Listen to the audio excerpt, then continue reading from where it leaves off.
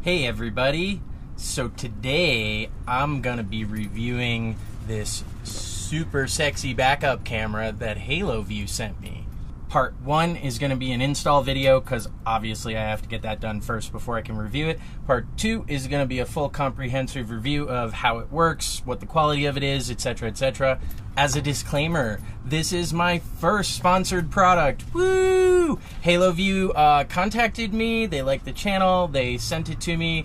Thank you guys. It looks like an awesome product so far. They've got good reviews on Amazon on it. It's got all the features and capabilities of some brand name backup cameras, but at a much reduced price. So we're gonna see, is it worth it? Is it not worth it? Let's get into the install.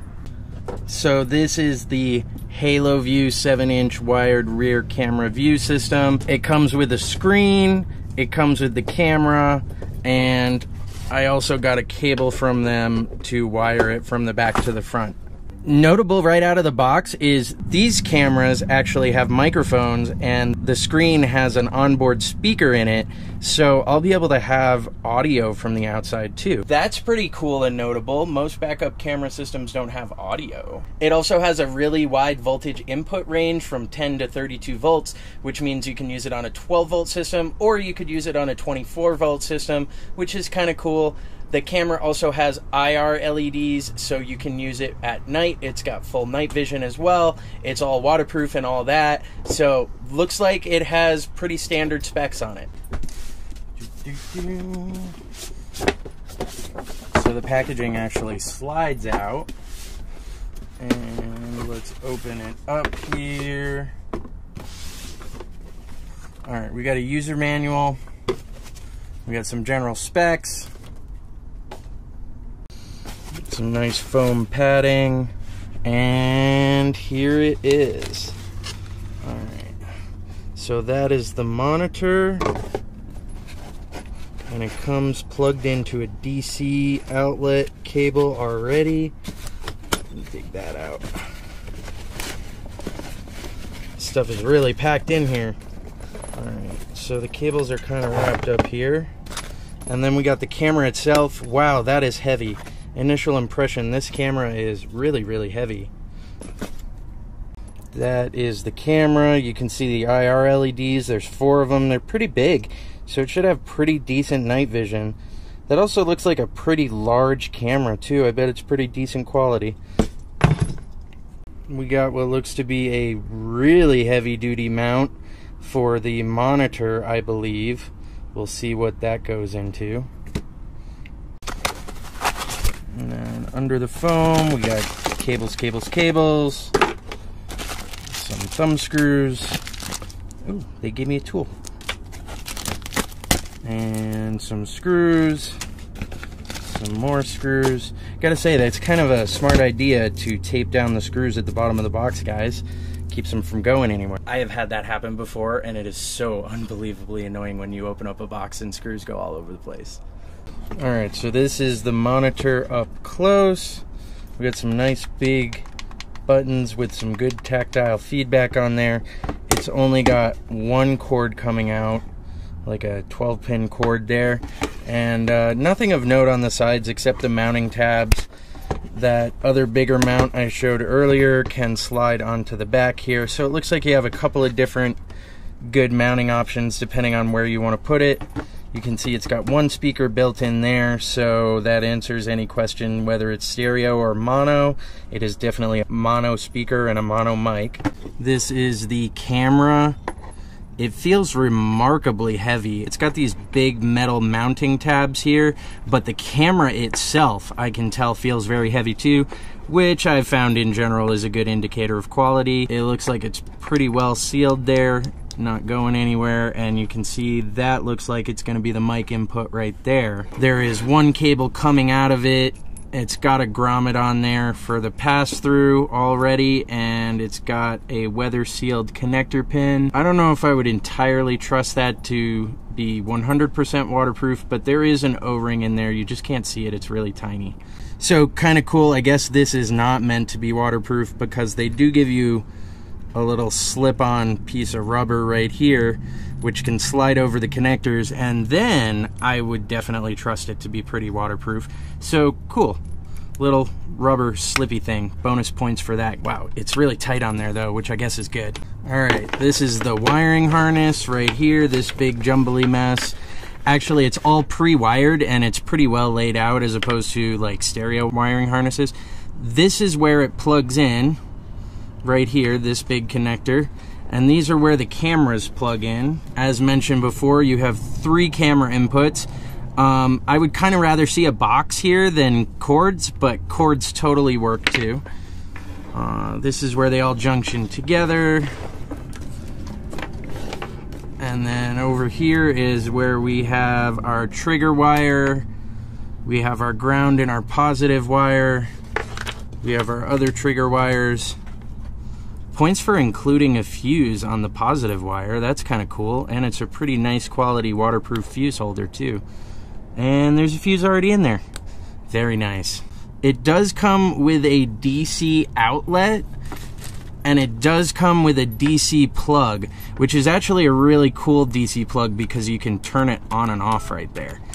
I'm not going to be using the DC plug. I am going to be hardwiring it into my system, but I think I'm definitely going to keep this guy for later. That's really cool. Also cool to note, I didn't even have to cut the wires off. It's just got this self-crimping plug. Definitely going to keep that for later too. That's really useful as well. All right, and here we've got the cable to plug the camera into the monitor. It's got that little rubbery thing to seal up the connection on the exterior. Smart move. I definitely trust these with the rubber thing off, but again, you see that super tiny O-ring in there? Yeah, I wouldn't necessarily trust that to be waterproof on its own. Got a 10-meter cable. They offer plenty of different sizes. This should be more than enough for my RV. It is good to note that you do need to order this specific type of cable. I don't know if it's a standard cable. I'm pretty sure I've seen this style before, but I don't know what it's called. Leave something in the comments if you guys know what this is called, because actually I would love to get a different video source into this monitor rather than just the cameras. So overall impressions, so far it looks like a pretty sturdy product. I've definitely got everything I need here, so I'm gonna get going forward on the install and we're gonna see how this backup camera works out. All right, so I've started to put it all together. I decided to use that sticky all-in-one mount they have. After cleaning up my dash a little bit and deciding on a location, I think that this is gonna work best. As a footnote, I was actually wrong earlier. This does spin in any direction. It just unlocks when you untighten the ball and it spins at the base. So that's kind of cool. You can mount it any way you want with this little sticky thing. It had 3M sticky tape on the back, which actually worked really, really well in just sticking it on the dash. I did make a couple of changes outside here on the back rack. I moved my box to the center of the rack, made some space for the generator, kind of evened out the weight. And I'm gonna go ahead and stick the backup camera somewhere in here. I don't quite know yet because I want to test out the angle and see what it looks like, but I'm thinking it's gonna go like right there on the box itself. Here on the inside of the RV, I got to install this cable, run it from the front of the RV all the way to the back, and attach it to the camera. It is worthy to note that these wire ends are not the same. One is female, one is male, so make sure you install them the right way. The male end of this is going to plug into the back of the camera. Down here, I'm going to run the wire behind there, and then I've got a little hole with a grommet that I made a while back here. I'm going to fish the wire through there and then come under the RV. Alright, and once you have the cable pulled through, you're going to want to connect it to the corresponding cable cord, which in my case is the reverse cord. It's the one that's brown. Screw it on, nice and snug, all set. So this is where the install is going to get a little bit vehicle specific. You're going to have to find a power source and a ground source to tap into. In my RV, I have an accessory panel. Mine looks like this back here. It's a good idea in general to install one of those in your RV. It keeps the wiring a little bit cleaner. I installed one in my RV when I first got it, so I was able to just tap into that as a power source. It's also good to note that the power for the camera is carried by the camera wire. You don't need to tap in the other power source labeled camera. That's just a trigger, so if you wanted to trigger the screen to come on when you went into reverse, you could tap that into the reverse line. After that, you're going to want to run your wire all the way to the back of the vehicle. It has to go directly to the camera. So find a good route. It shouldn't be that hard. I followed the emergency brake cable on my RV and it was pretty easy to route it. And then install your camera on the back somewhere around car level. Mine is pointed a little bit more level than the camera is designed for, so I can see in back of me and I can use it while I'm driving down the road as well. I do like that they included this little sunshade here so it won't get a lot of glare driving down the road. And then this here is what it looks like. So you can see I have an image out the back. It's pretty clear. Things are definitely visible. I've even seen flies going by. So it's a pretty decent resolution. You can click the OK button here to turn on and off the guides. I have the guide set so it's about 2 feet away from my vehicle, which gives me a little bit of buffer zone before I'm going to hit anything. And again, you can see what I was talking about here. This isn't exactly level with the ground. I have mine pointed up a little bit so I can turn off that guide, and while I'm going down the road, I can actually see anybody that's tailgating me. That'll be cool. Maybe I'll put one of those LED message scrollers on the back, and I'll be able to type out little things and watch their reactions. So you can see here, it's got the standard options, brightness, contrast, color, blah, blah, blah. It's easy to scroll through the menu just by hitting OK. It does have an auto scan option, which is really useful. I turn that on. So when I turn off the device and then turn it back on, it just automatically switches to the camera instead of having to set it. So now I'm going to take this bad boy for a little drive around town and I'm going to see how it works. All right, so this is going to be drive test number 1. Turn that bad boy on. And there is my backup cam.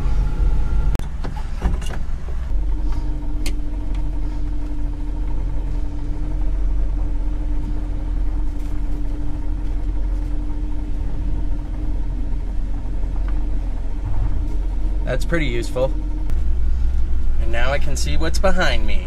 Well, overall impressions after the first drive, this backup camera rocks. I don't know if I believe them that it's high definition. It's definitely like a 480p feed, but the screen is a nice, bright, matte, like the old school portable televisions. So you can see it even in direct sunlight. It's really easy to see while you're driving. There's not much motion blur. I really appreciate the fact that it's not fisheye, it's a linear view, so it doesn't give me like a bug eye effect while driving down the road. I think the speaker overall is going to be kind of useless. It produces some really annoying wind noise when you're going down the road, so I'm pretty sure that I'm going to leave that off. You can turn it off really easily in the settings. It gets a really good picture even in low light, which is fairly low light right now. But yeah, I'm impressed. For the money, I can definitely recommend this product. It's well built. It's definitely up to quality par with features of other backup cameras I've seen, and it's probably like half the price. So if you guys are in the market for a backup cam, check out the Haloview backup cameras. You can order them on Amazon. And with the system that I have, you can install up to 3 cameras, so you could even use it as a security system. I'm definitely impressed for the price point. It's got a great build quality. The image comes out nice and clear. Everything looks like it's nice and tough, and it'll last for a long time. Installation was nice and easy.